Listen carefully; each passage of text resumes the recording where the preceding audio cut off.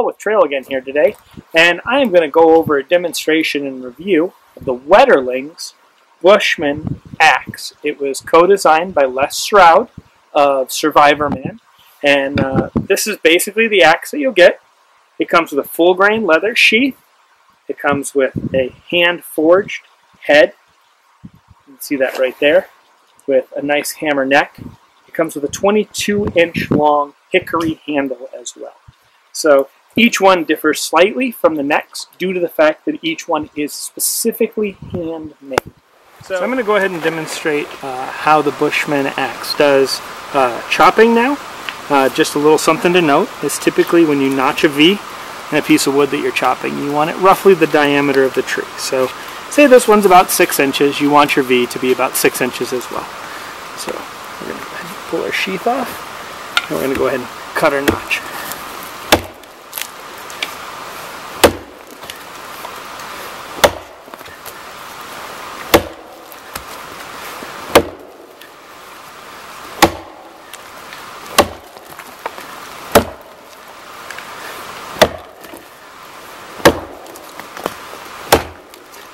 So you can see there, it does not take long to make quick work of a nice piece of wood like that. Now what Wetterlings and Les Stroud were trying to achieve by the design of this axe is an axe that was small enough to carry in your pack, but yet extremely versatile.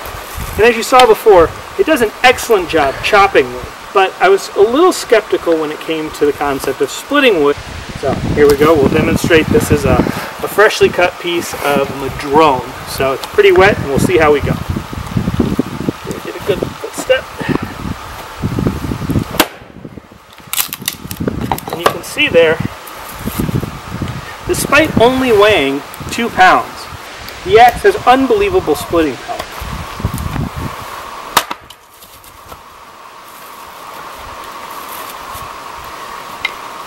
We'll also grab some of these. We found these along the logging trail. I thought, might give them a try. These are green pieces of wood, so no idea how this is going to go, but let's give her a shot. So nicked that one.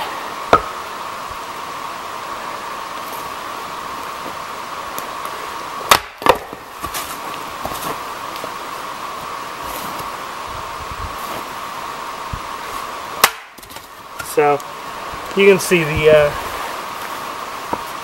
axe really does a beautiful job splitting wood. The thing I really appreciated about the design of the Bushman was this really well thought out notch in the face of the blade. This notch allows you to choke way far up on the handle and get your thumb up around the hammer head or hammer neck, so you can get a really good grip. Because the handle is only 22 inches long, it's actually very easy to move around when doing smaller tasks. Say you were making some kindling for a fire, you can just make nice and easy quick work. A lot of people nowadays are buying axes for bushcraft and doing things like making bowls and spoons and things like that.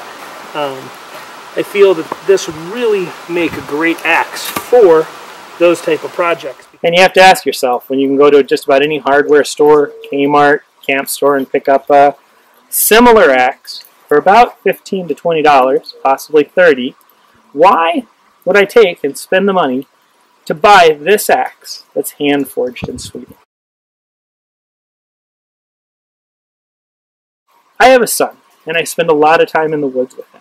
And he's young now, and I'm sure we're going to have a lot of adventures, and he's going to spend a lot of time with this axe. He's probably going to chop stuff, and remember doing all kinds of things that he's not supposed to do with it. I mean, heck, he'll probably cut himself with it at some point or another, because that's what being a little boy is about. And as he gets older, there will be memories that become a part of this axe. He will remember this. This will become part of his childhood that hopefully one day I can pass on to him, because I know this axe will last longer than I will, and possibly even longer than him. So when asked, is this little axe, hickory handle, piece of steel, 2 pounds, worth $149? I would say, without question, I can't think of a better way to spend my money. And I look forward to passing this on to my son.